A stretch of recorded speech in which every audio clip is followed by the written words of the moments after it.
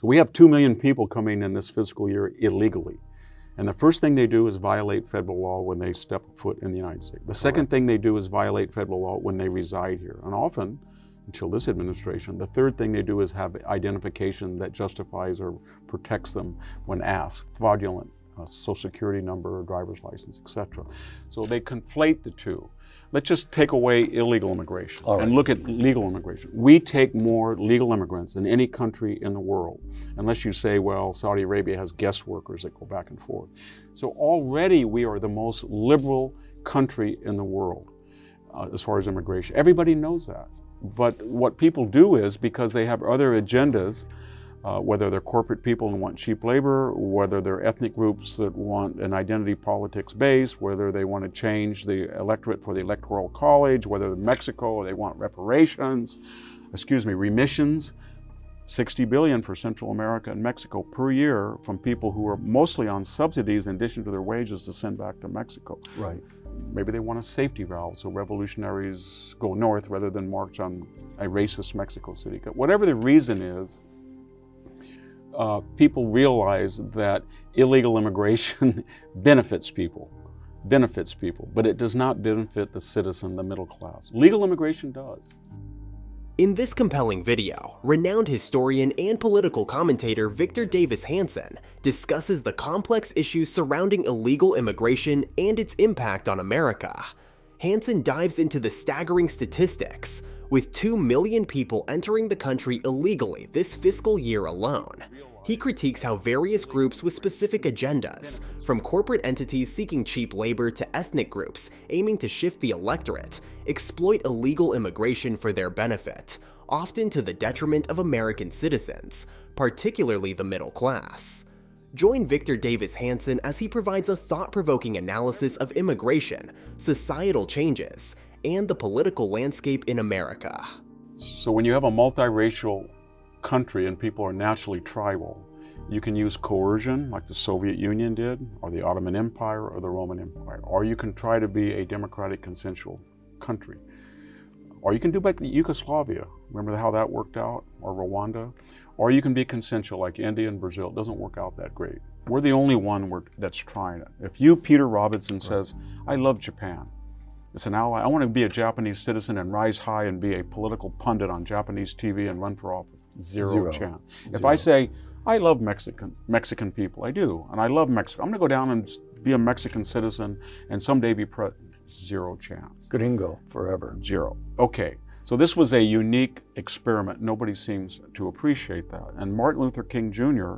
told us that the content of our character was more important than the color of our skin.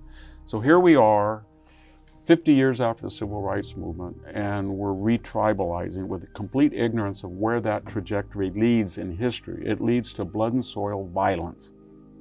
It leads to incompetency. It leads to the destruction of meritocracy. In the Declaration of Independence, all men are created equal. And in the Constitution, there's not a mention of race at all. So you have these European... So the ideals are latent, and finally we live up to them. They're Newman. They've just fought the British, and now they've got this country, and they're half of them, not half, but a quarter of them have slaves, and the other people said, you shouldn't have slaves, and they said, we're going to keep our slaves. And then it's a question, do we want to have another war right after this war? And they said, no. Let's kick that Okay, so let's do this, but let's work on it. And so they worked on it. They were slow and tardy, but the innate logic of this Constitution is self-criticism and improvement, and we always do that.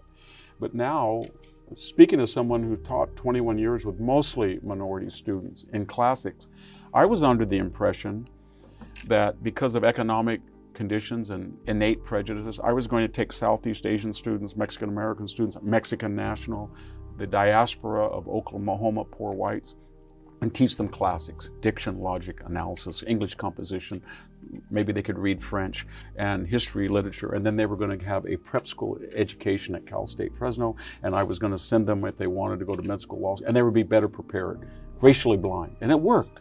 And then all of a sudden I noticed that some of my students were very, very successful, and guess what? The last 10 years I noticed that they started to trill their R's on their names, or they put a hyphen with an accent mark, or they started to say as a Chicana, or as a black person. And I said, where did you get that? You're better educated than a guy from Andover. And they said, well, it pays dividends. And so we're making a retrogression to a pre-civilized state of mind. We've got 2 million people in the federal government, and about 40% of Americans work for some sort of government. And it's from the trivial or the everyday, when you're driving down the 99 or I-5 and you see a road construction and there's girders all over the road and there's guys working, you think, I could sue that guy. It's the most dangerous work site. And then you say, Caltrans. I can't sue them, they're the government. But if a private contractor did that, I'm speaking as a private farmer, it's dangerous. So, as we know from the Soviet, when the government is everything, you have no power of redress. They're saying to us, if you don't want to have a Facebook account, and you don't like our censorship, and you don't like that we rig certain news stories, or Google is saying to us, I think 85% of the searches, and we know that they calibrate the searches on some kind of the results on political people, then go somewhere else. Sort of like saying to an African American in 1950, if you're in Alabama or Mississippi, if you don't like my lunch counter, it's a free country, go to that other lunch counter. And he says, well, there is no other lunch counter. Oh, I can't help you there. Yeah, well, if you don't like Facebook, go to another. There is none. You've got a monopoly. You've bought out 200 companies. And so they're monopolies. And so there are active economic, social, and political agendas. And we're not the political one. They are the political one. And they have an agenda, and they're using their power and monopolies for a particular political purpose.